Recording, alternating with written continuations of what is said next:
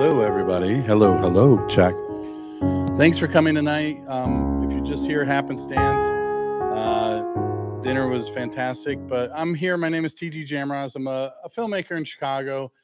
I've been working on a documentary for the last number of years, lengthened by the pandemic, of course. And it's called The Murals, as you see. Tonight I have some footage, some rough cut footage, just some scenes we're going to watch. Still working on it. But just wanted to have an opportunity to show a little footage, talk about what I've been doing, and then also, have a little conversation if you'd like. Basically, this all started several years ago. I was in the post office at Uptown. Have you all been to the Uptown post office? Have you noticed the murals? Yeah. So I was standing there because I live in that neighborhood, and I looked up and I thought, what are these things?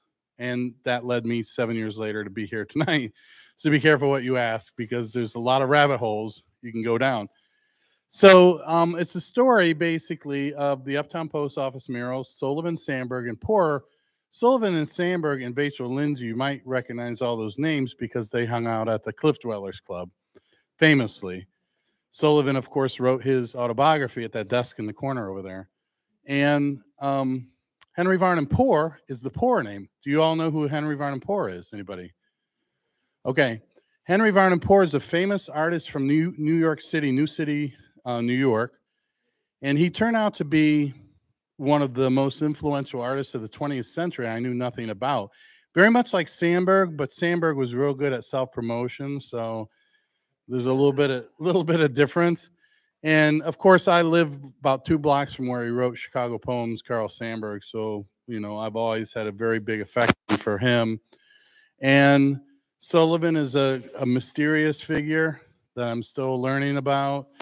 And again, Vachel Lindsay was another character who, have you ever heard of him? A poet from Springfield, was an influence here. So what we're going to do tonight is, I'm hoping that we don't have any technical issues or stopping and starting. I'll just be showing some footage, and then, like I said, I'll talk a little bit about it. Now, when we're done, you guys can take a look. I have a lot of really interesting books. This is a first edition of The Congo by Vachel Lindsay, very rare book. Of course, I've got Sullivan's autobiography he wrote here.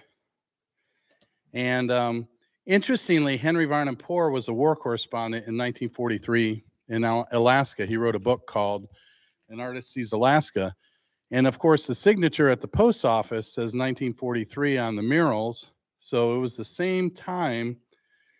It turned out 42 was when he got commissioned. He was gone all 43, and then they were installed at the end of 43 up at the post office. But during this time that the murals were being worked on, Henry Varnum Poor was in Alaska. And I will show a little bit of footage. I have a little PowerPoint at the end, and then we can talk a little bit. But that's it. Just wanted to give you a little bit of background on that. And let's see if we can get this to work. Like,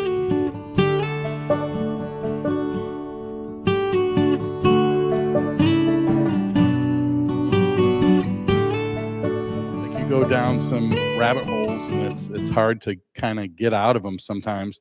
I have like a little minute or two, little PowerPoint, a couple things I'm still working on that didn't make it in here, but I'd just like to point out to you real quick. Let me see if I can get this to work.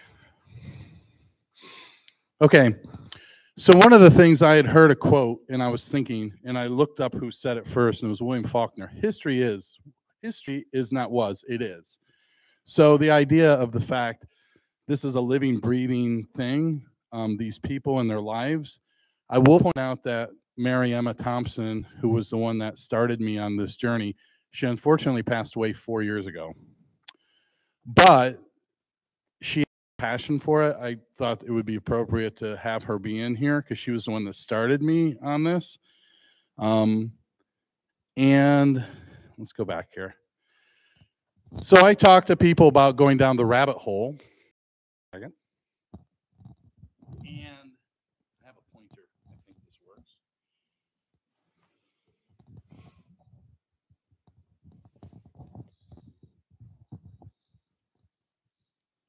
Aha.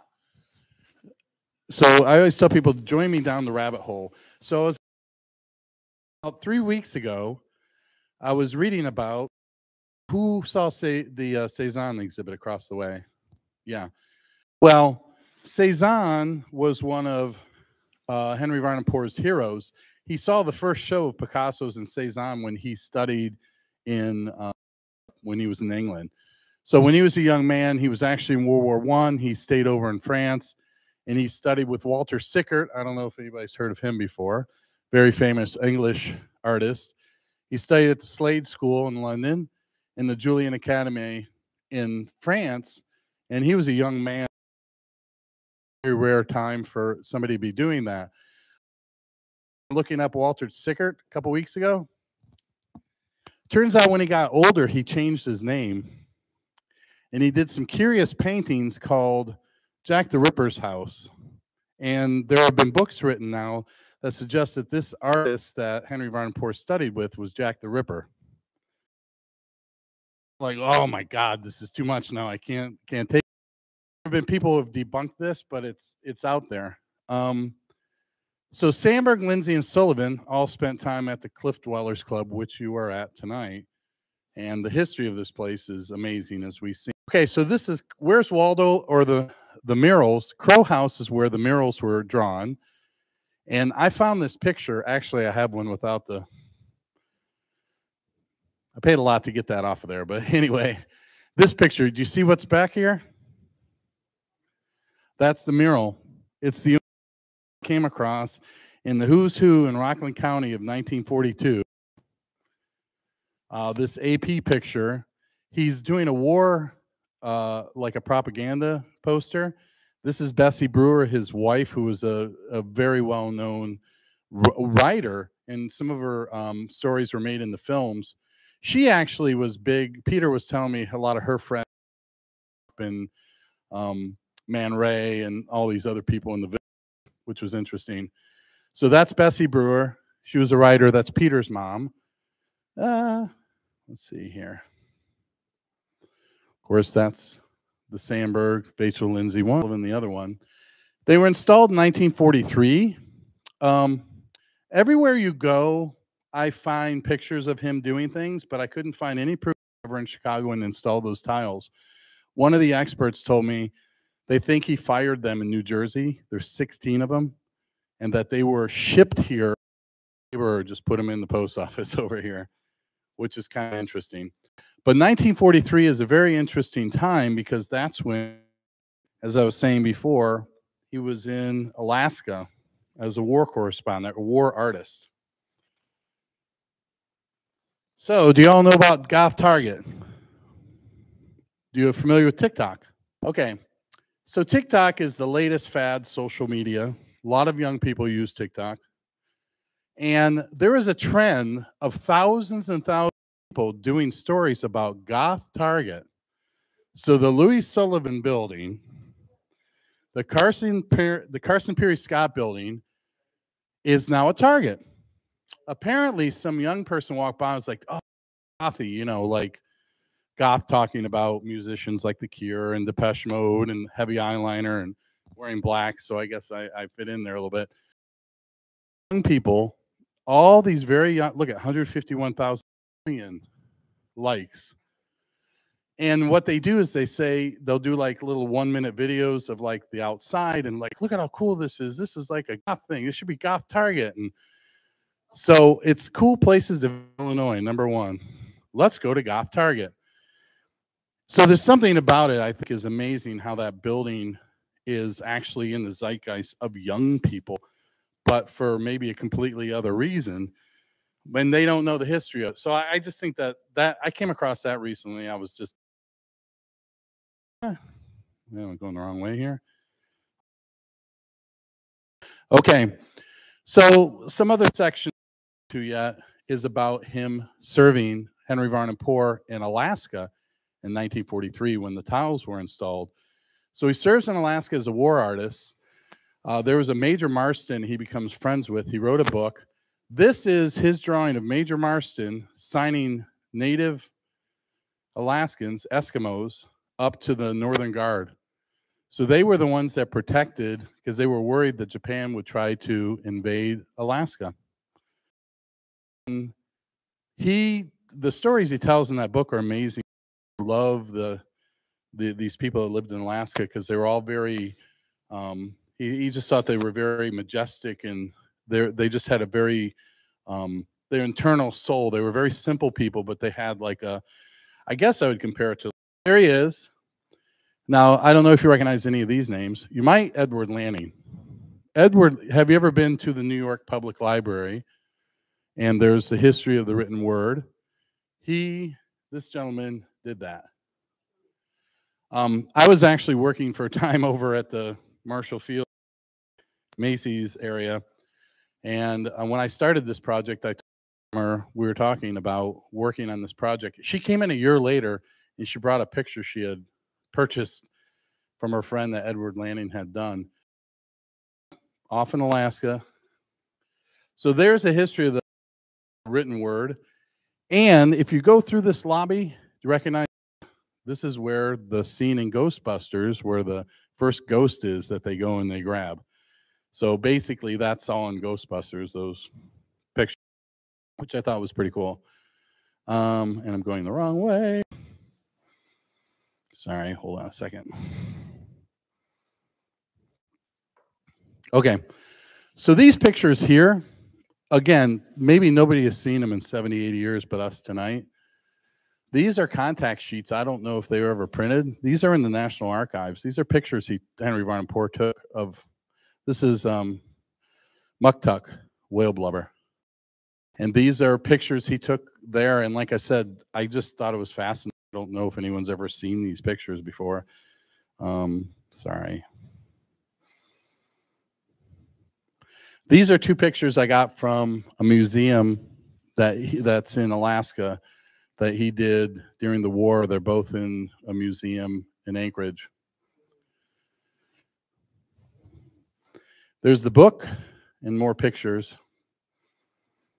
Apparently they handled the rifles and they really like that. Okay, so now you're looking at, besides me and a couple people, nobody knows this Man Ray photo exists.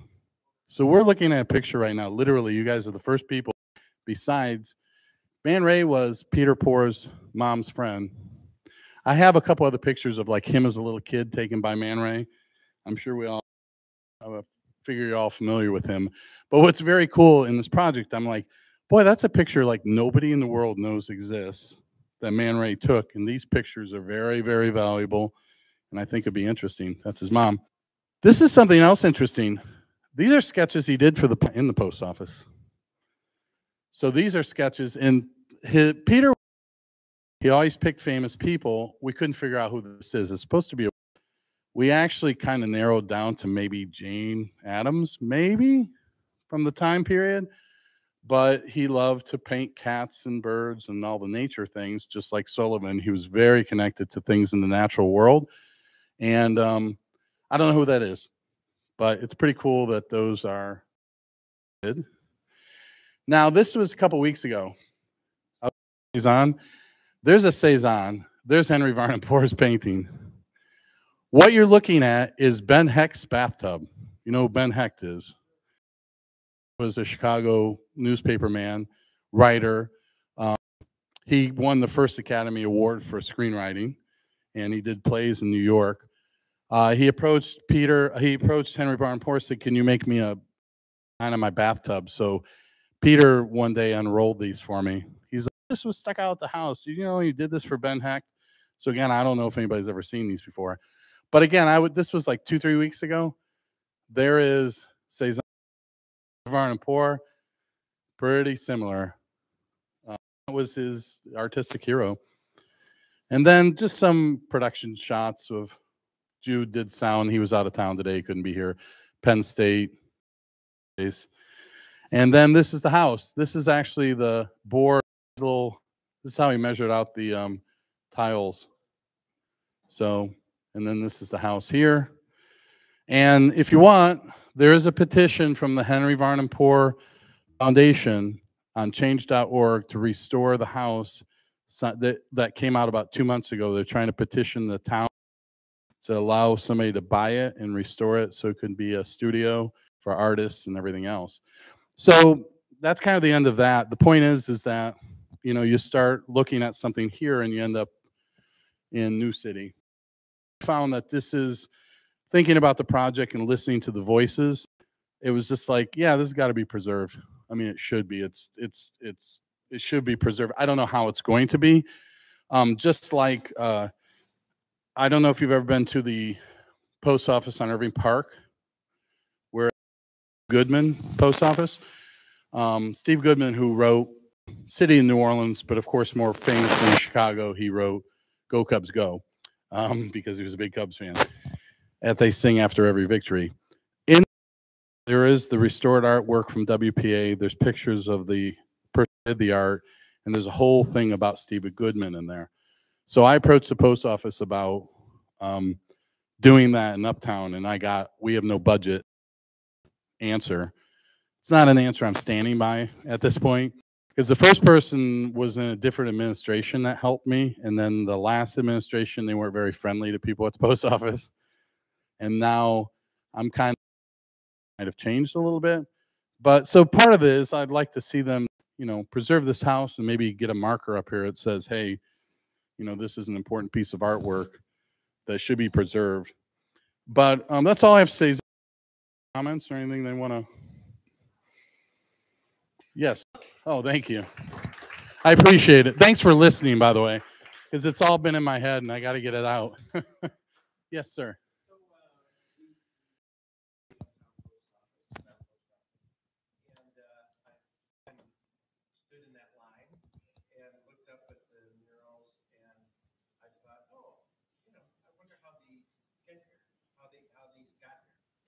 So what's the difference between me and you? I did launch a 7-year film project. What is it about you that made you go the extra step? I know Fred might say I'm insane, right, Fred? Just like you. Yeah.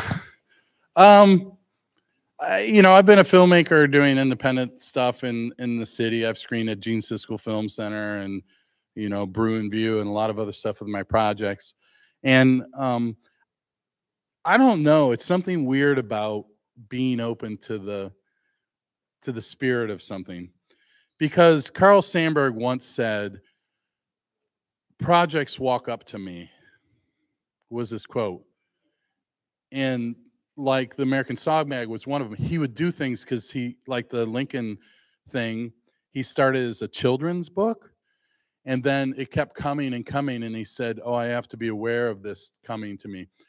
I'll give you an example, too, of how I appreciate the question. Do you remember the guy in the train? Did I mention this yet? No. The guy in the train, the Capital Limited, from here to Washington, D.C. A few years ago, I was on that train going to the National Archives to look up information. I was saying earlier that I was sitting in coach. Now I get a private suite, but at the time I was in coach. And the woman next to me I didn't know was annoying me, was the words I used. So I got up and I went to the observation deck car, and I was just sitting there, and I saw a guy taking pictures, this guy that was in the film, of trains. And I don't usually talk to people on the train, on the Amtrak. It's a good idea not to. And he said, I said to him, oh, what are you taking pictures of? And he said, oh, not the trains, but the graffiti on the trains. I'm a painter. I own a paint company in Washington, D.C. I said, well, that's pretty cool. He's like, yeah, I just got on this train from Los Angeles. My wife and I, they threw our bags on. I hope we have them. We were running late. Thank God we're visiting my daughter. We're going home. Why are you going to Washington, D.C.? I don't know why I said this. I said, well, I'm working on this project. You see, you probably never heard of this guy, Henry Varnum Poor. He's this artist that did these murals at the post office by where I live. And he says to me, my grandfather hired Henry Varnum Poor to do the murals at Penn State. That's why the interview's in there. And I kind of sat there, and later I thought of all of the probabilities of that. Made my head hurt. I was like, this is crazy. I was like, hold on, let me go get my recorder and I'll come back and interview. So I interviewed him. And then that was stewing around. The pandemic happened. Richard Porter, who was the expert at Penn State, who had run the gallery, PhD with about Henry Varnum Poor, he worked with Harold Dixon, the man's grandfather. And so he knew him as well. And so when I was interviewing him about 2 months ago, he said, let's go out to dinner afterwards. I said, fine. He's like, I know this guy. He's really he knows, some of these same people. He was a relative of Harold Dixon. The man at the dinner was the cousin of the man on the train I met. And I sat there and I was like, that's the kind of thing. I was like, my head hurt. I was like, what are the chances of this?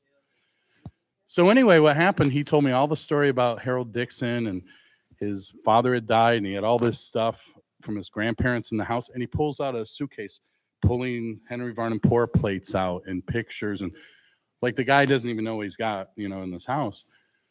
So to further make it strange, after all of this, we've been sitting in the car, and we got a tap on the window, and it was that guy, and he, the gentleman who had come, the other cousin, and he said, I want you to know I wasn't getting a reception, but when I walked away, I had a phone message on my phone, and it was my cousin calling me. He hasn't called me in several years. He called me when we were sitting at that meal. The guy in the train called the other guy while we were sitting there, and then they haven't talked in years. And it was one of those things where I said, I don't know, you probably recognize Tim Samuelson. Yeah. I told him some of these stories, and he said, I have done and seen these projects, and when you start doing things, stuff starts to appear. Things are connected to things, and they start coming out. He's like, I can't explain it, but you're not crazy because it's happening. So that's my long answer to your question. That stuff kept happening to me, and so I went, oh, I better do this. So anyway, thanks for the questions. Anybody else have any questions, comments? Oh, and Paul Miller here, who's from the Detroit area. He has a radio show there. He was the voiceover you heard. So he's worked a lot with me. And then I have an actor friend here who did his little Carl Sandburg voiceover and guitar. So Jeff, thank you very much. But if you want to, I do have a website that I will send to that you can look stuff up, a blog about the project. We'll probably be able to get through Cliff Dwellers if you send Kristen an email. And thank you. I appreciate you all coming. Yes. Yeah, well, if you know George Lucas, he's always redoing his stuff. It doesn't end if it keeps having information. Eventually, I'll get it out there. But anyway, thank you for coming, everyone.